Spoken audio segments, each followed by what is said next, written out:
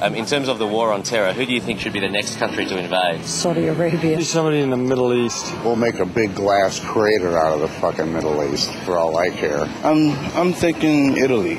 Italy. Mm-hmm. Cuba. Cuba? Yeah. Iran. Iran? Why is that? I think there's a revolution going on pretty soon. Russia, China, India and Pakistan. Indonesia, Brazil. Korea. Korea? Sure. Yeah, why do you say that?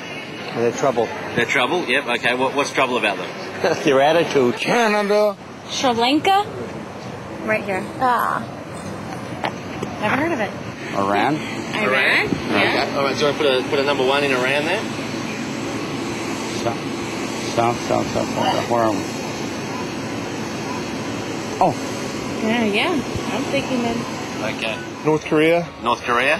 Why do you think North Korea? Nuclear. Nuclear? Yeah. Probably France.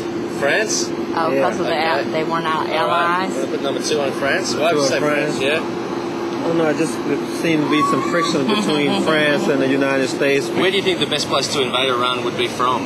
Think it'd be from the north or the south or the east or the west?